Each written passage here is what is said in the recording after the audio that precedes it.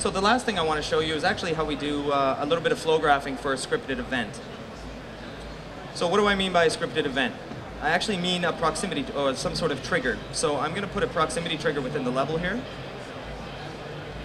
And this trigger just, all it's going to check is whether my player is going in, and then if he goes in, it's going to do something. And that's what I'm going to set up within the flow graph here. So what we'll do to make a flow graph is down on the right-hand side. I just have the flow graph tool. I go create. I'm going to call new scripted event.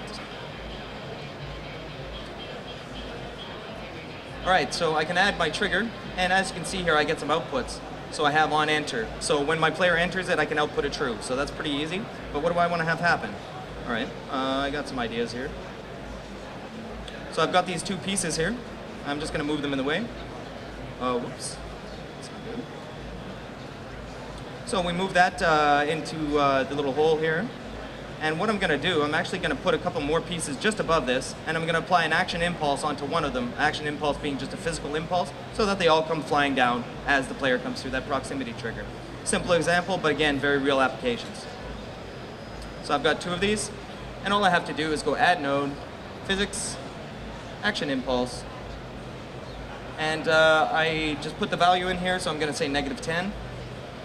So on enter, activate this impulse. Now, that might be enough, but maybe I want to do a couple more things when he does go through that trigger. Oops. All right, I have a particle effect here, and if I reload scripts on it, you can see that it's a nice little dirt sort of particle effect playing. And all I have to do is go add selected entity, and on enter, I want to restart that particle effect. Alternatively, what I like to do is put a little time delay on that, because that proximity trigger is a little far back, so if I give it about a 1 second delay, it should be pretty good. So like you can see, I just add this little time delay. I go enter, in, out, and to restart. And finally, to really finish this one off, I'm going to add a camera shake when it happens. And that's really easy to do by going camera, view shake.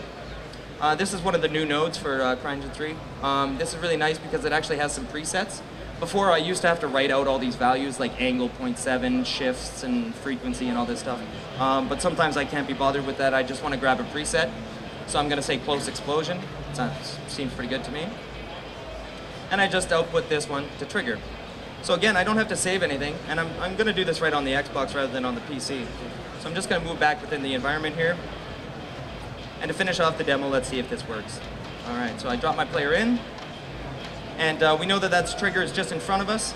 So as we approach the trigger, we should have the action impulse fire, and whoa, no firing. Stand by 1 sec. Reload scripts on this one. All right. Oh, there she goes now.